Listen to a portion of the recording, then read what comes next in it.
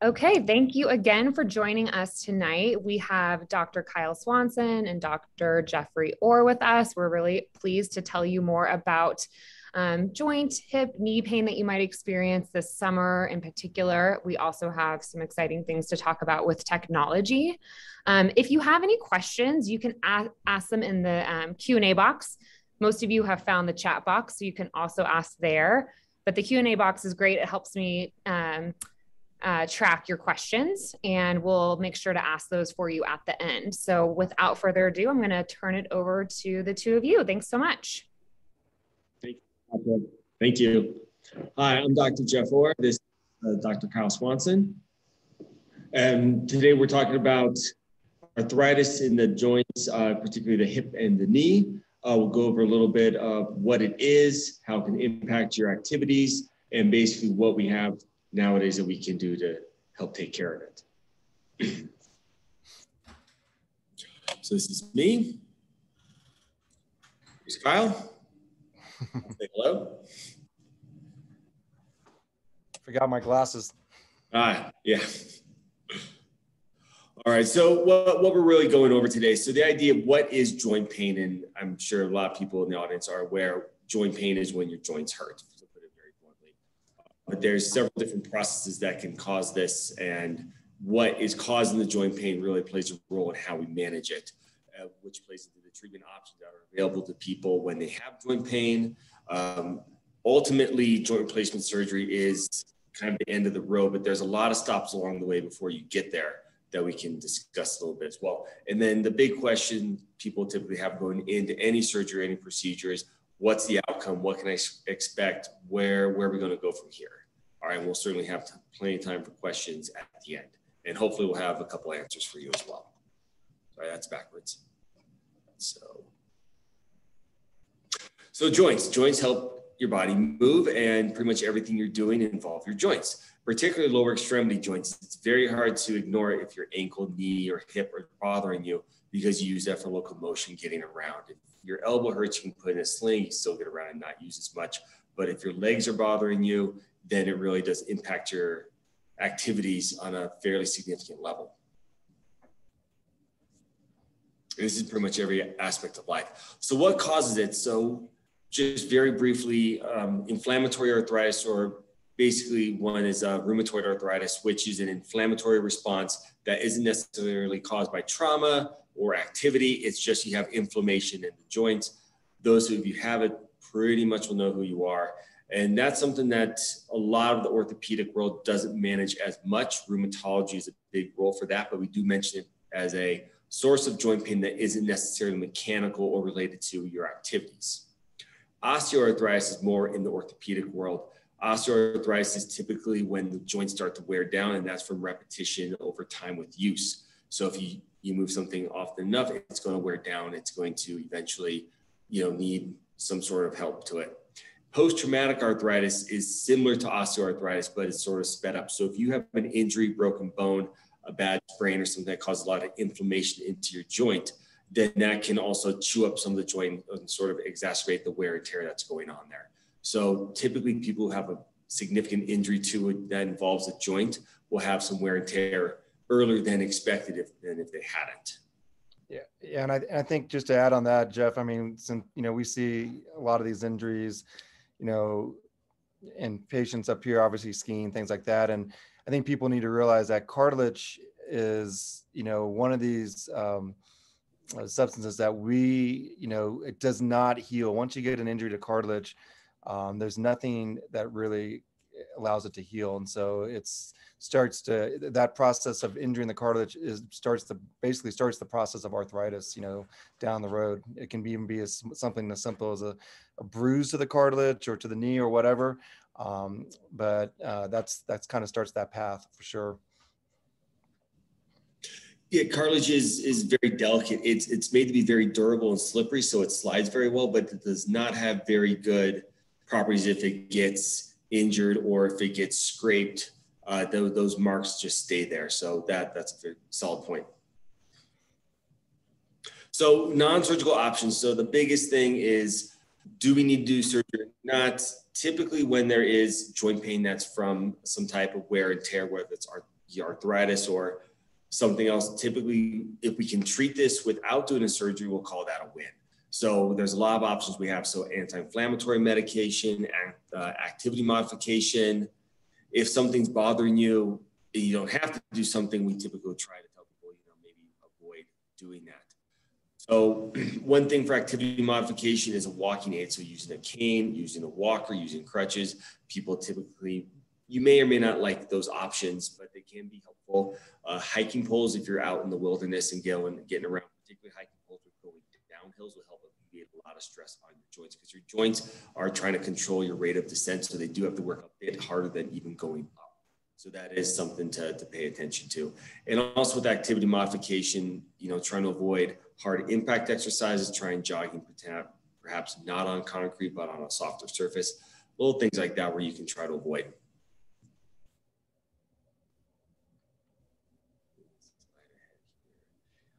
Heat and cold therapy. So heat typically works well pre-activity, so warming the joints up. Ice is a good post-activity modality where you can put some ice onto a swollen knee, swollen ankle, swollen hip, something like that to help sort of calm some of that inflammatory response down. Physical therapy doesn't sound like it would really help people out, and I do get a lot of skepticism when I suggest physical therapy for arthritis in the joints, but it can really strengthen the muscles around your joint. It can help the flexibility of your joint. It can help the stability. And oftentimes if you have pain in your joint, it'll change the way you walk. It'll change the way you move your joint. And that can, in theory, you're trying to make things hurt less, but it can actually exacerbate the problem. So therapy can really help correct a lot of those, bad habits that we've developed over time. I just to add something on that, I think with a couple of things with physical therapy is that, one, a lot of insurances now actually require people to have, formal therapy prior to undergoing a surgical procedure, especially like knee replacement or hip replacement. The things that they see on that is certainly strengthening up the muscles around the joint, allows that joint to be, take some of the load off that joint with more muscle mass. The other thing that I don't see that's on the slide, and maybe we might touch on later, is weight loss. Is something that can be beneficial as well, especially for the knee. Every time you walk, you take a step. Just walking, you're putting 3 times your body weight across that knee joint, and so even just a little bit of weight loss can help. And it's tough to lose weight because when you have knee pain or hip pain. That can be tough to exercise, but that is something that, can be beneficial. So those things do work, and they may even I guess we might, I don't know if it's on the slide down the road, but injections too are things that, are out there as well, whether it be cortisone shots, which is an anti-inflammatory, or what we call hyaluronic acid, like Synvisc or Orthovisc, which is the building blocks of cartilage that allows for that, trying to basically replace the joint fluid or make it more viscous, and then PRP and those type of modalities like stem cells. I don't know if there's something else you want to add on those, but those are just my thoughts on that. We may hit them on other slides. I thought the steroid injection was the next thing on there. It looks like it's skipping over that. Steroid injections and the visco injections can be a very helpful modality to include, and that can certainly extend the lifetime of your native joints by months or even years. So that is a very useful thing. So oftentimes the big question is, I've tried the therapy, I've tried activity modification, I'm not happy with what I can do. I want to do the more aggressive option, which is, for surgery, typically involves a joint replacement. And it's a big time question of, when should I do this? What's the right time? Is it too early? Is it too late? So there's a few questions you can always ask, which is, one, is your knee holding you back from doing stuff? So yeah, I'd like to go skiing, but my knee's going to hurt me, so I don't want to go. Or a hike, you're not doing it because your knee's going to bother you, or even just, going to the park or going for a small walk. That's a big one that, if that's holding you back, that's a consideration for doing something more aggressive. If your knee or if your joint's keeping you up at night, that's also a big thing. I hate losing sleep, and I'm sure everyone else hates losing sleep. So if a joint's something that's keeping you up and not letting you get rest, that's sometimes to be more aggressive. If it's more than a 5 out of 10 on a regular, consistent basis, so it's typically always hurting, even if you're sort of pushing through, but you're kind of miserable with it, also a consideration. And then if, you know, walking up and down stairs sort of touches on that, is keeping you from doing stuff you need to do. So those are some basic things I'll tell people. Kyle, any thoughts that you have? No, I think those are all exactly right. I think the biggest thing is what people when it really starts to affect what you like to do, really starting to cut back on your activities. The goal is to keep people as active as long as possible. And we found that helps on all levels in healthcare. So yeah, I think those are all perfect. All right, so starting with total hip replacement.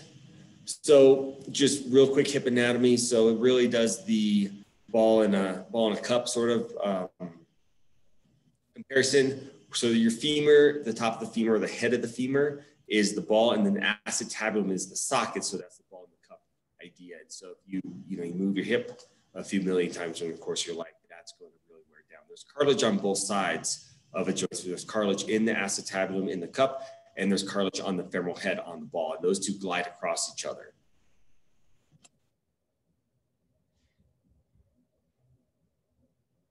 So on the left side, you'll see what your hip typically will look like. There's a nice rounded femoral head. There's a nice rounded acetabular cup. They form a line together, so they kind of go hand in hand with each other. And there's good even spacing throughout. That space you see between the femur and the acetabulum, that's your cartilage. You don't see cartilage directly on X-ray because it's radiolucid or it doesn't show up, but you know it's there because that's what spaces the bones apart. On the right, that cartilage has worn away. And this is a little bit of an extreme example. We typically don't see too many people with it this extreme because this really does hurt. But we'll see people prior to having this sort of an X-ray. But you can see that the cartilage is gone, the spacing between the femoral head and the acetabulum is gone. And the femoral head doesn't look like a nice round ball anymore. Now it has quite a bit of asymmetry to it. It looks like it's been a little flattened. So this is a typical arthritis hip on more advanced side that we'll see, but it illustrates the point that you don't really have a joint that looks like it should move or work as well as you'd expect it to.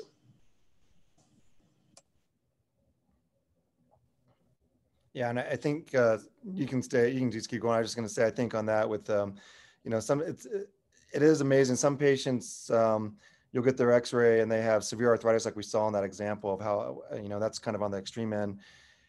And a lot, some of these patients are actually still very active and mobile, and their pain is, minimal. Whereas you'll see someone that has more, we call early arthritic changes, and they may be more symptomatic. And so that, I kind of always gets played in. It's like, well, when do you do, if you just based it on X-rays, you may be over treating some people, maybe under treating others.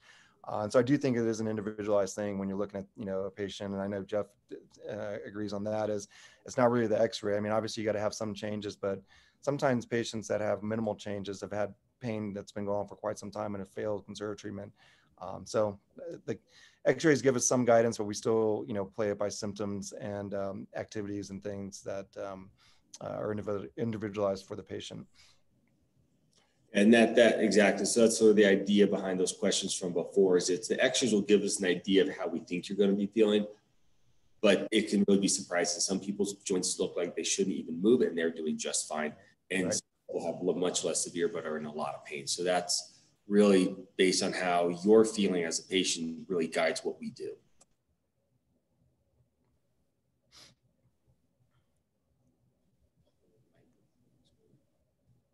Okay, so the idea for a hip replacement, any type of a total joint replacement means that we're replacing both sides of the joint. So a total hip replacement means we're replacing the acetabulum and replacing the femoral head. If you do a partial or a hemi, where you're only doing a half a replacement, then you're replacing one side, which in the hip is typically just the femoral head. And that's a different conversation. But for a total hip replacement, you want to recreate the acetabular cup. So we put a shell in there. And for the femur, we want to recreate the femoral head. So we put a stem with the ball on the end of that to recreate the head. And you can get an idea right here. And this is a very common procedure. The numbers keep going up. The 300,000, I think it's getting closer to 4 to 5, 500,000 are done every year at this point. Not as popular as total hips, but very, very popular, and the numbers keep increasing. So this is what it'll look like on an x-ray. You can see the acetabulum has been replaced with a cup. It looks a little funny because that cup is actually tilted towards the x-ray. So you're not looking at a straight side view of a cup, but the cup's a little tilted. And then you can see the stem going into the femur, and you can see the outline of the ball that's creating the femoral head. The head of a replacement is going to be smaller than the native head because it has to fit within the cup that we have to put in there. So it isn't going to match the native femoral head. It'll be slightly smaller, and that's typically what we'll see. A little volume issue. I'm just going to make sure there's nothing blocking it. Oh, thank you. Here's your basic total hip implants. So you have an acetabular cup that's up on the left there. It's got a nice, what we call hydroxyapatite coat, and that's what bone will grow into. So when you put this into place, the bone will grow into it over time. When you put it in, it's actually press fit, so it's wedged into the bone, and it'll be very stable from the get-go. So this is, once it's put in, it's stable. And over time, it'll continue to grow into the bone of the acetabulum, or the acetabulum bone will grow into it. There's some holes that you can see there as well, and through those, we can put extra screws to help stabilize it even more if we'd like to. And I standardly put 1 or 2 screws in.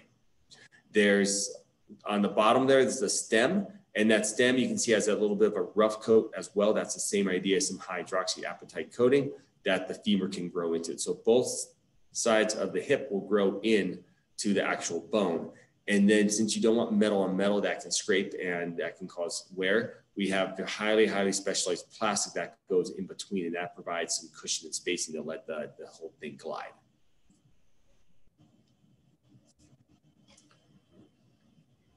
And so we'll talk more about this with the total knee. Kyle, anything to add with the hip? No, I think, I think biggest thing is, yeah, most of the stuff that we're doing now is mostly press fit. I mean, it obviously depends on bone quality. Sometimes, on the femoral side, if the person has pretty osteopenic bone, or it's not, there's concern about the quality of the bone, we'll still do bone cement for the stem.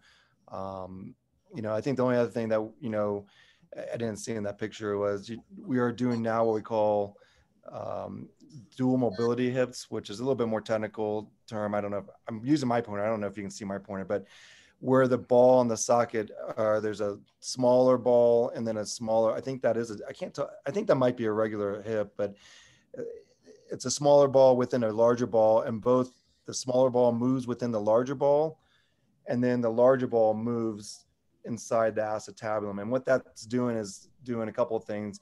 It's supposed to decrease the wear rate on the plastic, and then it's also allows more range of motion, and it's more stable to decrease the risk of dislocation. And so I think in younger active patients, at least on my hands, I'm starting to do more and more of those. I think, older patient that maybe not as active, I don't think it's quite as necessary, but I don't know what your thoughts are on that. I don't know if you're doing those, Jeff, or not, but I've been pretty happy with them. We use them pretty standardly. So the idea behind the dual mobility, when, again, you go back to this x-ray, you can see that femoral head is a little bit smaller than the native head. Because it's smaller, it can pop out of place more easily. It's a little less stable. So the idea, if you can put a bigger femoral head in, you're going to have more stability, and that dual mobility will let you put in a bigger head. So that has definitely been more the trend. And over time, we've gone from 28 size head to now 36, 38 size head. So quite a bit more stability with the bigger head into the cup. So onto total knees. Same principles apply, slightly different strategies here. So on the left side, it's a healthy knee, so lots of cartilage, looks nice and shiny. On the right side, you got the red ouchie marks that they put down in there. So that's just indicative, just trying to show that there's some cartilage wear in those areas. This picture doesn't illustrate things quite as well, highlighting kind of helpful. This is a little bit more indicative of what you're going to see when you're in the office with an x-ray. On the left, you see a healthy knee. Again, you have good spacing between the tibia below and the femur up above. You can see that the bones look nice and round. It's very smooth, and Again, that spacing is very even, and that spacing against the cartilage. On the right there, you can see that there's a little bit more lumpy bumpiness in the X-ray. On the inside or on the right side of the knee right there, there isn't any space. So that's what we call bone on bone arthritis right there. And you can also see there's a couple bone spurs. So this is not always your typical picture, but this represents most of the things that you're looking for. Yeah. And one thing we'll do in the office is we'll get what we call weight bearing films, because you can be fooled if, you have someone take the X-rays when you're lying down. You can actually get someone that may have an arthritic knee that's on that right side actually may look more like on the left side, maybe not quite as good, but you'll get fooled that the space is there. But when you do weight bearing films, that space closes down like you see on that right knee. So it is important that when we order it, we get weight bearing films. And I don't know if there's primary care providers out there that are, that are listening to this talk, but typically it's, if you're going to get X-rays, try to get in weight bearing if possible, if you can. Some places don't have that capability. And there, to Kyle's point from before, the 1 pound of body weight you take off takes 4 pounds off your knees. And it's 3, 4. There's a dozen different studies on these things, and they're always going to be a little variable. But the principle is the same. Every step you take puts weight on your knee. So if you decrease by 1 pound, and that takes 3 pounds off your knee over the 10,000 steps everyone's ideally getting every day, that's 30,000 pounds of weight that you've taken off your knee, and extend that by a week, a month, a year. That's a less load that your body has to take. So total knee replacement, here's what your total knee will look like. We have replaced the end of the femur. We've replaced the top of the tibia. Those are both metal, and there's polyethylene or very specialized plastic in between the two that hooks onto the tibia and glides over the femur. Let's see, maybe we'll advance. Oh, there we go. There's several types of knee replacements. Again, with the hip, it's typically a total hip replacement, unless it's for a fracture, which is not what we're going to talk about today. But for a knee, you can do a total knee replacement, which is the whole femur and the whole tibia, and usually the whole patella. You can do a partial knee replacement where you only replace the inside compartment or the medial compartment of the knee, or the outside or lateral compartment of the knee. You can also replace the patellofemoral compartment of the knee. And this is also old data, 600,000 knee replacements. It's over 1.5 million that are done every year at this point. Yeah. So types of the knee replacements. Again, really, the idea that we want to leave your knee alone as much as possible and only replace what needs to be replacing is a big growing trend. So if you only have pain and you only have arthritis on the inside of your knee, just replace the inside of your knee. If it's only on the outside, same idea. If it's only in the kneecap area, same idea. And you can see below the different type of implants that you can have to sort of address the concerns that are there. That you always want to balance this. If you only have pain and arthritis on the inside of the knee, but the outside of the knee isn't really looking all that great, and we don't think that you would get at least quite a few years out of a partial replacement, it may make more sense to just do the total, get everything taken care of, and not worry about will the unaddressed parts progress to more arthritis. Kyle, thoughts about partial versus totals?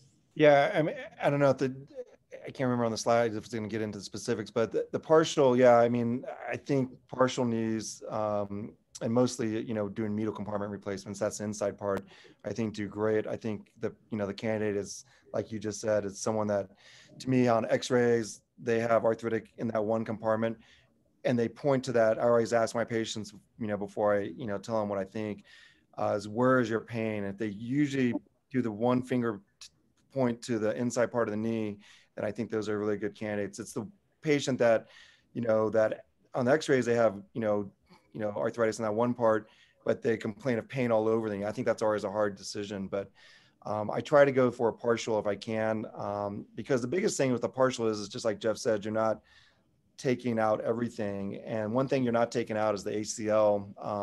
You're leaving the ACL alone in a partial knee. And so the patients that get partial knees feel like their knee is like their own knee, because that ACL has nerves in there that what we call proprioceptors that make you feel like where that knee is in space.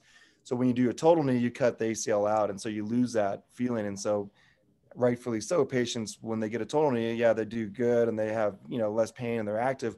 But one of the things that they always talk about is that my knee doesn't feel like a knee anymore. It feels like a mechanical knee, which in theory, it actually is a mechanical knee. But so that's my thoughts on that. I think the envelope for partial knees is being pushed more and more, and I think rightfully so. I think that they do great. And converting them for a partial knee to a total knee down the road is not, I mean, there's some technical aspects to it, but it's not too terribly hard. Yeah, particularly with younger patients where we're trying to do a partial knee replacement, we can pretty much guarantee that you're going to have a conversion to a total knee at some point, and it's simply not as scary as it used to be. It used to be if you had to have any type of a revision knee replacement where they had to do it again, it was kind of viewed as a disaster or a failure, and that's just simply not the case anymore. We do revision total knee replacements, with concern. And Kyle's right, there's a lot of technical aspects to it, but you want to make sure you identify those ahead of time and make sure that everything's addressed. So how it looks on the x-rays afterwards, the slides on the left, that's your partial knee. And so you only see it on the inside. The outside was kept native bone. And you can see that there's still good spacing on the outside there. On the right, you can see that that's a total knee replacement. This has cement in it. And it's same thing with the hip. You can use press fit components for a total. You can use cemented components for a total. There's a growing trend in using non-cement or press fit. Same thing with the hip where it's got that coating on for let the bone grow into it. The partial knees do not have that option for a press fit. That's available in Europe, and we're still waiting for that to get approved in the United States. So here's what it looks like, nice and shiny. These are, again, that's a partial knee replacement on the left. That's a total knee replacement on the right. And that's what the press fit component looks like. You can see that roughened surface. That's for the bone to grow into again. So the design, so single radius simply means that you can range your knee without putting too much stress on it. And there's a lot of different theories on if you want it to be the single radius, if you don't want it to be this way. This works very well. It works to get that natural range of motion, which really is important to a lot of people, that they can get their leg all the way straight, that they can get quite a bit of flexion into their knee so they can go and do the things that they want to do. And this has been validated again and again. This design works very well. So which brings us to the Mako, which is our newest toy at Barton. This is not new to the world. It's been around for quite some time, but it is new to us. So I think it's around 16 years or so that this robot's been in place. You certainly don't want to be the first lemming to jump off the cliff. You don't want to be the last lemming to jump off the cliffs. And we're somewhere in the middle with that, where it's still very new technology, particularly in this area, but we're certainly not the guinea pigs using this and trying this out. And we both have quite a bit of experience with it outside of Barton. So the idea behind a robot, and I'll go back to the robot itself, is that the robot sits on the ground, it has a lever arm, and on the arm there's a saw. And what that saw will do is it basically helps the robot guide you on where you want to make your cuts. And when you have that there, you can make your cuts more accurately. It's the cuts that you plan to do. And you can do things surgery-wise maybe a little bit quicker. You don't have to have quite as much wide exposure because you're using the robot, which you've templated with a CT done prior to surgery, and that helps you guide exactly where you want to go. So you don't have to do quite as much soft tissue dissection, and you can still have very accurate results. So details about the Mako robot. Again, it's 16 years. They've had a lot of systems that are in effect and around the area, lots of publications, and it's basically shown to be a very safe, very effective design. So how exactly it works, again, there's a saw that's on a lever arm. What we'll do is we'll get a CT prior to surgery, and we'll imprint that into the robot itself. So we have a 3D map of your soundbite. Is this halftime? Yeah, I guess so. That was a surprise. Let me see. Okay, so the idea is, number one, we get a CT scan, And part one right there, what you're looking at is that someone's knee from the CT scan's been recreated, and it's a 3D model. That's the white part. The green is the implants themselves, and we can size those up and we can size them down. And when we put those on, number one, we're matching the size of the implant to the size of the knee. So smaller knee, smaller implant, larger knee, larger implant. Once you have that established, then you can play around with this and really get the kind of cuts and kind of orientation you want. And these each have 6 degrees of motion. So up, down, left, right, forward, backwards. You can internally rotate, externally rotate, and you can fiddle around with these. So you can really get the idea of exactly how you want these to fit. And this is all done before the surgery even starts. So you get your basic idea. And so you pretty much will have 85% of the surgery done before you even make your incision. Once you make your incision, then what we'll do is we'll put sensors. One sensor goes on the femur, one sensor goes on the tibia, and we move those around with each other. And that'll give us an idea of how lax or how tight the joint is. And we'll modulate how we're going to do our cuts based on how that feels. So if it feels a little bit tighter than we expected, we'll take a little bit more bone to give it more room to wiggle. If it's a very loose joint, then we'll take a little bit less bone to tighten things up a little bit. So once we're in there, then we're going to fine tune and get that last 15% or so of the plan established. Then with the second part, the bone removal. So again, that's the saw. You're turning the saw on and off, and you're really deciding which cuts, how you want to do it. And once you've cut all the parts of the bone that you need to make a cut, there's 5 cuts on the femur, there's 1 cut on the tibia, and there's 1 cut on the patella or the kneecap. Then you're going to put some trial components in, and that will let you do a range of motion assessment. So that's 3. So once you put your trial components in, then you see, okay, this worked out as planned.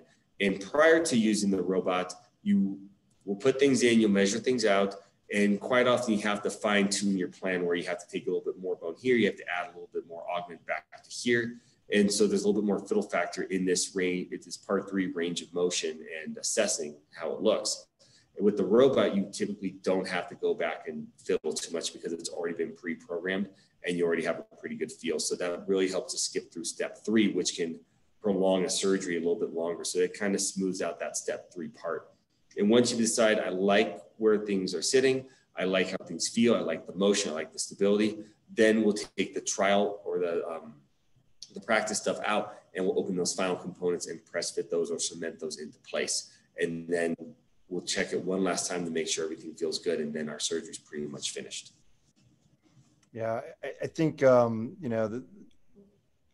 was initially, robotic surgery has been around for quite some time, orthopedics. And when it first came, the studies were concerning that it was not, what it was hyped up to be. And I think now this is either on the 3rd or 4th generation now with the Makoplasty. It originally started out with just for partial knees, and now it's kind of been expanded into total knees, into total hips, and eventually it's going to also be total shoulders as well. But it is like Dr. Orr was saying, you are basically doing the surgery before you do the surgery. I mean, you have these things mapped out. You can change implants. You can change alignment. You can do things on the computer before you even make a cut. And I found, since we've started doing it, and I was a little bit skeptical. I was like, well, I always felt like I did a pretty good total knee, before this. And what I found is on the more difficult, deformed knees, it's amazing how accurate those cuts are and how well you can get, the knee balanced and how much motion you can get out of it. And it doesn't really add much more time. I think now both Jeff and I have done quite a few of them.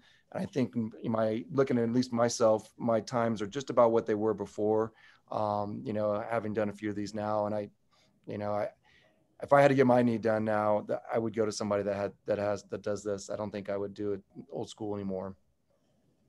No, I would agree. I was happy with how they were before, and now it's just that much more dialed in. It definitely makes things a little bit slicker, makes things better. And when we talk about the fine adjustments, it is usually you can do a millimeter or 0.5 millimeter increase cut or decrease cut. So you're not talking, I'm going to take an extra 1/2 inch here, 1/2 inch there. It's a 0.5 millimeter or a quarter of or half a rotational degree. Yeah, it's amazing how precise that thing is. Yeah, there's no way you can be that accurate and precise when you're using cutting guides, which is the old school way of doing it. So definitely just the fine-tunedness is just amazing there. So recovery, that's the big question. When can I get back to doing what I want to do?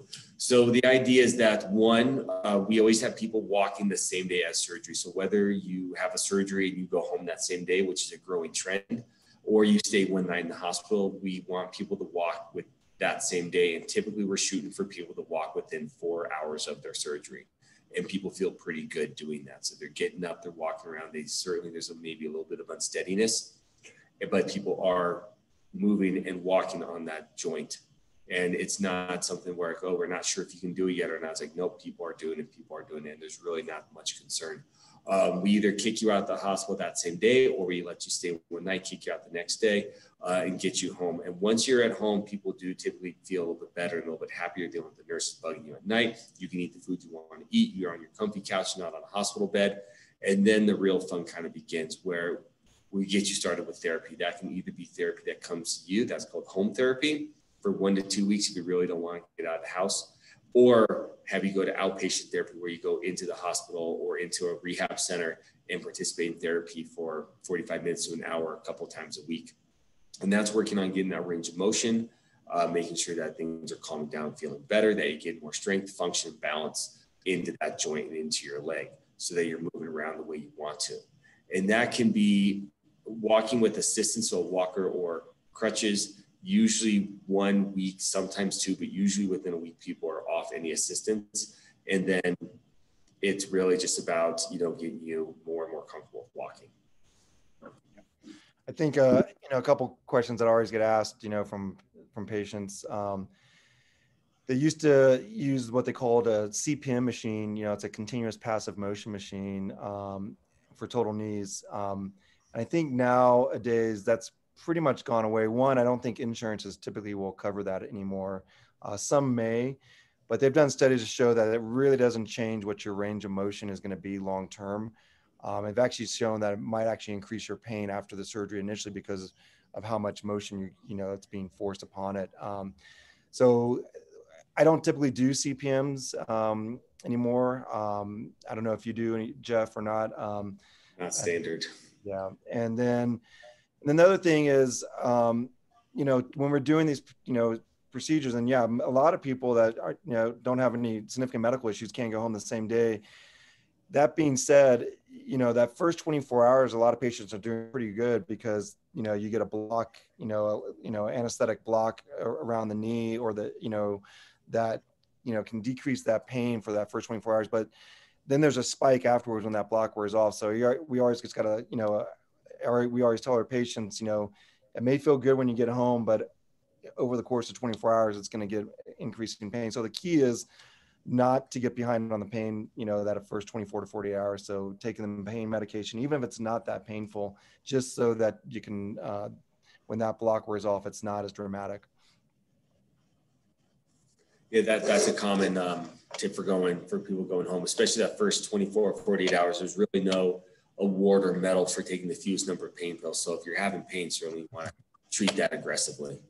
And then I recommend getting the ice machine. There's different types out there, but for knee replacement, I think the ice machine works good, and that can really definitely help with some of the pain as well. Some insurance will cover it, some will not. But I think if you can get one, or you have someone that's had a previous surgery or know someone that has it, I think it's definitely well worth the value for it, for sure. Yeah, and this recovery plan, I think, is a little pretty generic.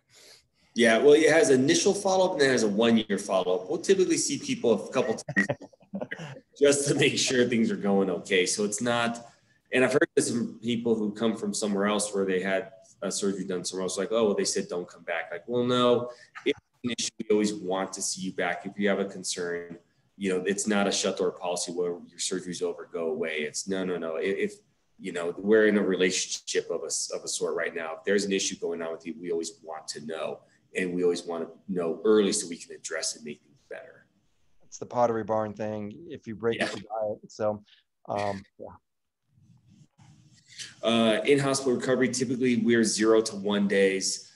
Daily activities, it's usually 1 to 2 weeks. So it's a little bit quicker than this timeline. Typical recovery, usually I would say 3 months, people are getting around pretty well. 4 months for more advanced activities, 4 to 6 is sort of there. And then a year, sometimes it takes up to a year, especially if you have higher expectations, higher activities you want to do. You know, just getting to those higher level activities, that can take quite a bit of time. Yeah, you know, I mean, I always tell patients it's a 3 to 6 month recovery, but it's typically, it is a year to get that strength back. And, you know, people think about, you know, I mean, surgery is trauma. So we're going through a trauma when you're having surgery with obviously the goal to, in the long run, have less pain and being more active. But muscle atrophy happens very quickly. And it's a 3 to 1 ratio. So for every month you don't use a muscle, it takes 3 months of, you know, therapy to get back just to the baseline. So you can imagine when you have surgery, you're not really going out and running and doing the things you were doing before. It takes a while to get to that level. So that muscle strength lags behind, and it's usually about a 6 to 12 month recovery for the strength.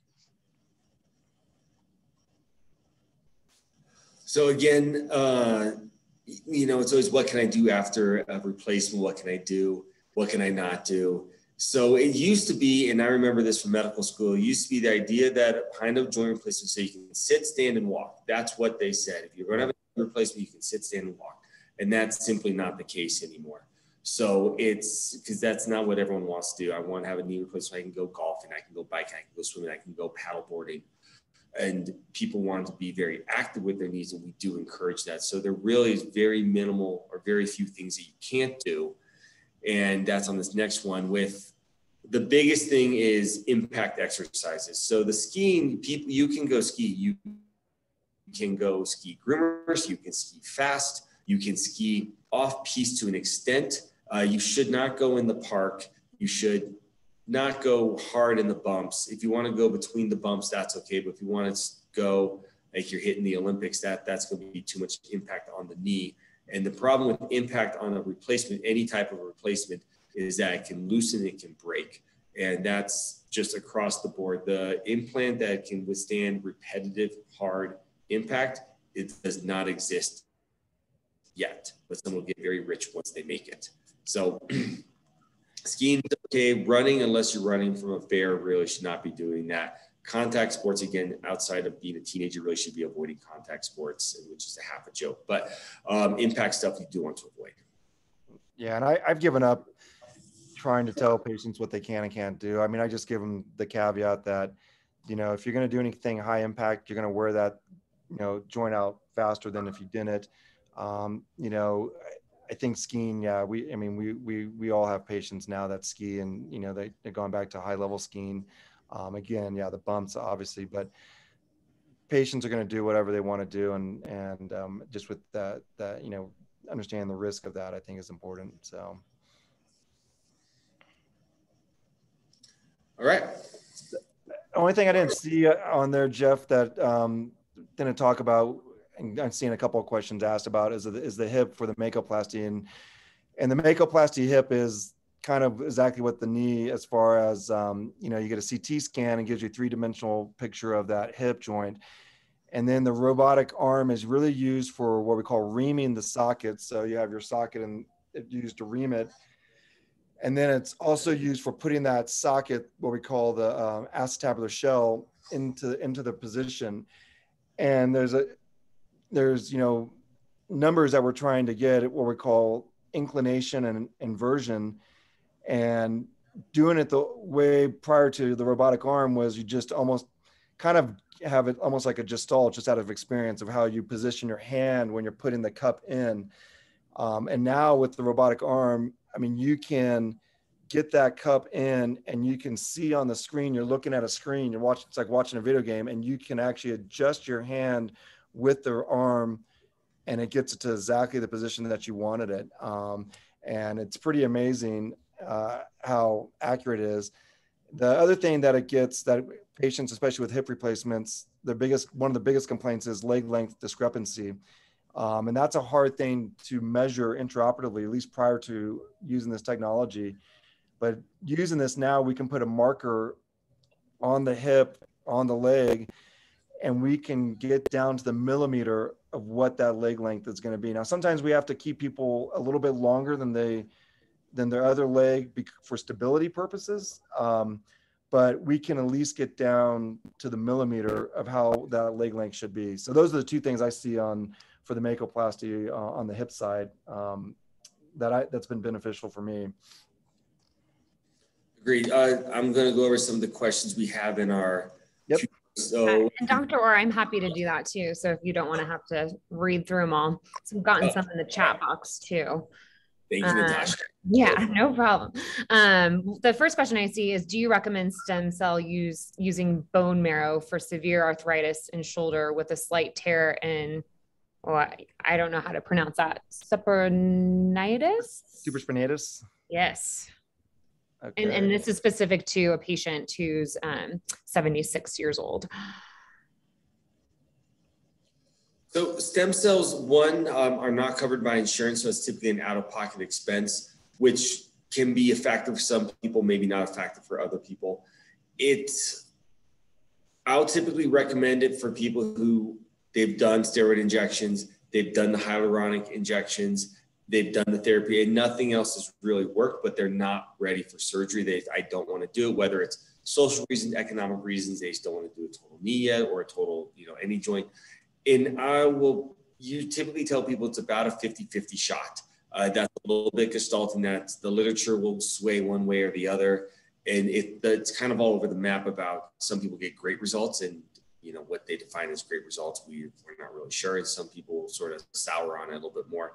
It's typically the people who do it think that everyone does it great. But stem cells are not shown that they add more cartilage back. They're not shown that they will increase the cushion. You won't go from 3 millimeters of space to 8 millimeters of space after an injection. So those things are not happening. They do help decrease some of the inflammation. They can help repair some damaged cartilage. But if you have a severely worn down knee, it's not a miracle worker type of an injection. Yeah. And, and it is expensive. The stem cells just on average is, off the top of my head, I think it's between $4,000 and $8,000, just depending on who and what they're doing. And it is not covered by insurance. And Jeff's absolutely right.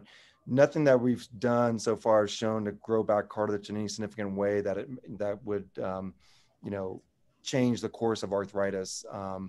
And so, it does decrease inflammation. It is biologically friendly because you are using, basically, your own cells. We're not there yet where you inject the knee or the hip and you grow back all new cartilage and your knee looks like it was when you were 25 years old. That's not out there. There were a couple more questions, and you might have covered it just now, but asking about, besides steroid injections in the knee, what other lubricating shots are used for pain relief? So go ahead, Kyle. Yeah, I was going to say PRP, platelet-rich plasma, has been shown to do well with arthritis. There's been a couple of studies to show that versus Orthovisc, versus hyaluronic acid, in the long term, it might do better. And certainly with steroid injections, it's done better. Steroid shots we're starting to find out, having done a lot of steroid shots over in orthopedics over the last 40, 50 years, steroid shots are great in taking away that acute kind of sharp pain, anti-inflammatory type or inflammatory type of pain, because that's what it is. It's an anti-inflammatory. It's variable how long it lasts, but the one thing you do see in cortisone shots, especially if you get a multiple amount, is that you start to see the cortisone will crystallize out over time, and it can actually cause some soft tissue destruction. So it's not really biologically friendly. And so I think it's one of these things that I've kind of gone away. I'll give if it's bad arthritis and the patient doesn't want surgery, I'll do a couple of, no more than 2 or 3 a year for that person, because the other thing that you get concerned about is the more they've done studies to look at, the more injections you've had with cortisone, you might be at a higher risk of getting an infection when you're doing a surgery. And so I think it's something to show. I think the more biologically friendly stuff like the PRP, the hyaluronic acid, stem cells, to me, long-term over time are better. I don't know, what's your thoughts on that, Jeff? They are better over time. And so just to, to put that in perspective, like Kyle said, if you're doing 2 or 3 a year, and we'll typically tell people, you can do steroid injections every 4 months. We try to do them as little as possible. When people are sort of at the last, I know I need my knee replaced or I need my hip replaced in the next year or so, I just don't do it quite yet. I want to have one more ski season, one more summer. We'll cheat a little bit. And if they, need a little booster after a couple months, it's okay.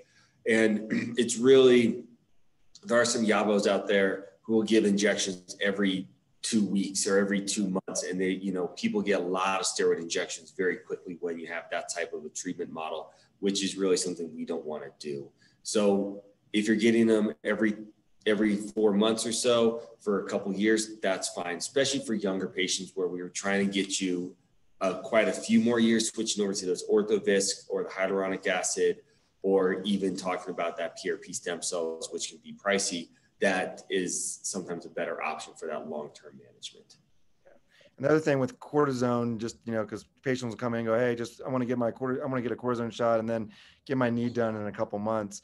The recommendation is not to do a cortisone shot if you're going to have surgery within 3 months of that joint, whether it's a hip or knee. And I usually even try to go a little bit further out than that, just because, you just worry about the risk of infection. So, that's my feeling on that. So. Yeah, agreed. At least 3 months. Yeah. Okay. There are a couple questions about, is Mako for hips? Also asking about best hip implant. And then for hip replacement, do you recommend anterior or exterior or other? Kyle? Well, yeah, Mako is for the hip, and kind of like we briefly touched on, it's for helping us position, putting the cup in the proper orientation, and then also with helping with leg lengths when we're in surgery. So I've found it valuable so far using it for hip replacements for sure. I think I think that the other thing that it does too is, in surgery now, I used to, when I did total hips, after you get your implants in or even your trials in, you take an x-ray to see and make sure you like the position of everything before you put the actual implants in. And now I don't use x-rays. So you do have that decreased risk of radiation. I mean, not that an x-ray is a lot of radiation, but you're there in real time looking at the implants on the computer screen and showing you exactly where it is in real time. And I think that feedback has been great. Yeah. The answer is it's absolutely used for hips. Yes. It is used for hips. And as far as hip approaches, there's anterior, there's the posterior, and there's a few different anterior, there's a few approaches in between. There's not a significant difference between the different approaches. There's the, with the anterior approach or certain approaches, you don't cut through muscles. The muscles that are cut through a posterior approach are very small muscles, not your big gluteal muscles that, really abduct the leg. It's what we call short external rotators. They're fairly small muscles that do get repaired after surgery. The anterior approach does allow you to sort of navigate between the muscles a little bit more, so you're not cutting muscles.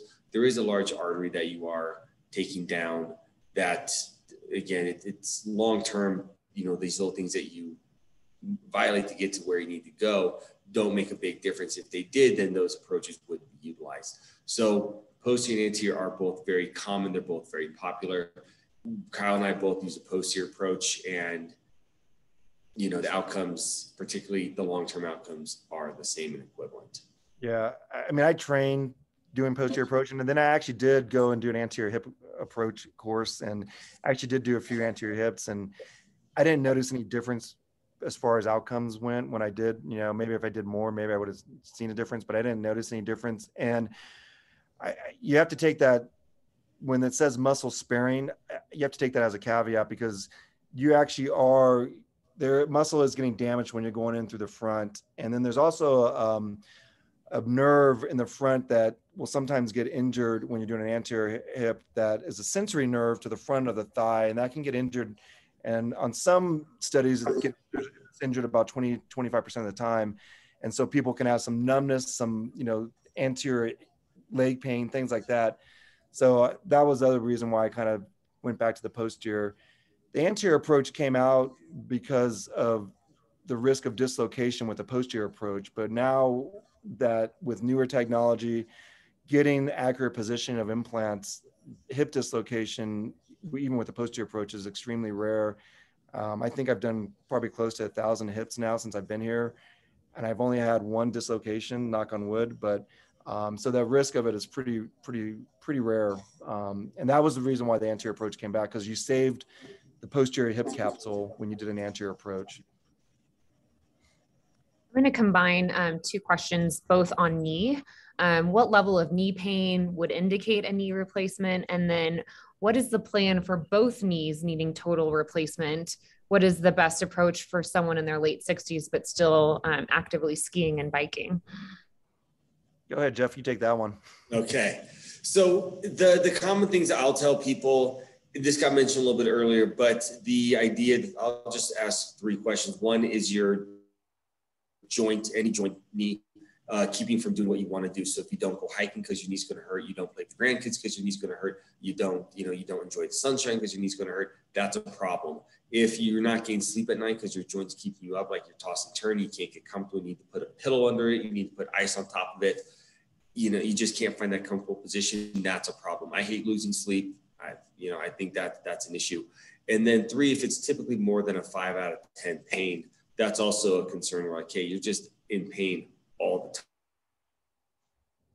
the time. So that's also a problem, especially if you've tried therapy, you've tried injection, you've tried ignoring it, you've tried, all the things short of surgery to make it better, and it's just not making you happy. It's just not working. Then that's a time for a serious look at possibly a joint replacement. And the way I sort of see my role in this is kind of like a bowling lane where I'm just the bumpers on the sides. I just keep you from making bad decisions. So if you say have bad knee pain, but your x-rays look perfectly fine and you've had pain for a week, maybe a knee replacement's a little too aggressive to jump into. And not that you're not having pain and it's not valid that something hurts, but we should maybe look a little bit more into what's really causing your pain. So our job is to help you make good decisions based on the information that you give us. So that's sort of the talk right there. And as far as bilateral knee replacements, that certainly is an option. Some people want to do that. You do have more pain with a bilateral knee replacement than just a straightforward knee replacement. It's one of those few instances in life where 1 + 1 does not equal 2. It's not twice the pain. It's typically more, it can be 3 times as much pain because you just don't have one good leg to stand on. And so we will try to take a little bit more of a aggressive approach with pain management and give a little bit additional pain medication to help sort of ease that transition. But it is a little bit of a trade-off where you're only going through the procedure once, you get both knees done, but you are going to be more uncomfortable for a little bit of a longer period of time. Yeah, and I think I'm pretty selective on doing bilaterals. I do them, but I don't do them all the time. And yeah, I tell the patient exactly that. It's, the pain initially is pretty significant. You don't have a good leg to stand on. The other thing is, there is a higher risk of complications with bilateral knee replacements. The biggest risk is a higher risk of getting a blood clot. That's been shown. So I would typically, if I do that, normally if someone doesn't have any high risk factors for blood clot after surgery, I'll put them on aspirin for 2 weeks. If they're at a higher risk, which I would consider bilateral knee replacements higher risk, I would put them on something a little bit more aggressive for anticoagulation just to decrease that risk of blood clot. There is a question about cross-country skiing. So I don't know if that's a better activity or that goes back into the realm of all activities. I guess it depends on what kind of cross-country skiing. If it's like traditional, I think that's fine. I don't think there's any issues. I think skate skiing might be a little difficult with a knee replacement. Maybe not so much with a hip replacement, but a knee replacement, it might be, I don't know. Yeah, no, cross-country is a great idea, especially, low impact. Just funny caveat, when my wife was pregnant with our last kid, she went from downhill skiing to cross-country skiing just to avoid falls and impacts. And when we were cross-country skiing one time, it's just really slick. And she ended up falling twice, just straight on her tummy. So there can be, it's not completely benign activity. So take that with a grain of salt, but typically, yes, cross-country is a good thing to do. Okay, and I think I'll wrap it up with a last question. There's some questions about where is Mako available? Is it just up here in Tahoe?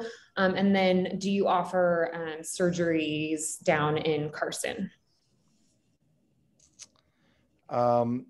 It's yeah, there's certainly it's available in a lot of different areas. You know, they have it in this. They obviously have them in the Sacramento area. Reno has it. Carson does not have it, and Minden, Gardnerville do not have it. As far as surgery down in the valley, I do surgery at Carson Valley Medical Center. They don't have the Makoplasty there. I think they'll get one eventually, but they don't have it yet. So that's something to think about. And, you know, I have been, having done, you know, we've been doing this now for I don't know, 4 or 5 months with the Makoplasty. I can't remember when we started, but I am starting to do more and more of my total joints, you know, pushing them more up in this direction, just because I feel like it is I think the outcome is better. I mean, we still can do traditional total hips and total knees, and they do fine.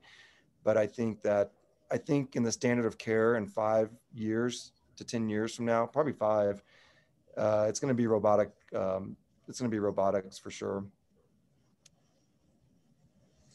Great. Yeah, I agree. Yeah. Sorry, any closing thoughts? Go ahead. Go ahead, Jeff. Closing thoughts. It's, you know, I'll typically tell people every joint in the room that we're in is going to get replaced at some point. It's a matter of time. It's a matter of when, but that's the end stage. And at some point, whether people get there quickly or get there slowly, our job is to, you know, kind of, like I was saying before, keep you from making bad decisions. So we always try to come up with a non-surgical approach first, see if we can keep your knees or keep your hips working as long as we can. But we do know the end stage, and at some point, you know, we do have those options to take care of that with surgery when we get to that point. And some people, yeah, we'll treat them for years and years, and they do just fine. Some people will treat them for 6 months, and it's okay, well, here's where we are. So it's about knowing what your options are, knowing what we can and can't do, having reasonable expectations. And our job is always to keep you doing what you want to do as best we can. Yeah, I agree with that. I think our role is, you know, to basically try to, you know, keep people doing the things that they like to do for as long as possible. And, you know, eventually sometimes it's surgery that gets you there, but there's a lot of things that can be done prior to that. And I think everybody is different. So everybody's comfort level as far as surgery with regards to patients, you know, their comfort level is different. Some people just want to get it done and right away so they can get back to doing things. Some people want to go as long as they can without surgery. And so that's, and that's fine. Great. Well, thank you both so much. I did want to point out that I included the link to the total joint replacement program that Madonna Doyle runs. You can click on the link there and it will take you to the booklet. So please be sure to check that out. She's available for questions. And then for those of you who are asking, this was recorded, so it will be available on our YouTube page, as well as on our Facebook page shortly after. And there is going to be a short survey following the conclusion of this webinar. We love hearing your feedback and would love to know if you have any future topics you want to hear. And I'll just say to both of you that there's been lots of nice kudos and compliments about either experiences with you both or appreciating the information tonight. So thank you so much. I hope you both have a wonderful rest of your evening. And thanks to the community for joining tonight. Yeah, thank you, Natasha. Thank you, Natasha. Thank you, everyone.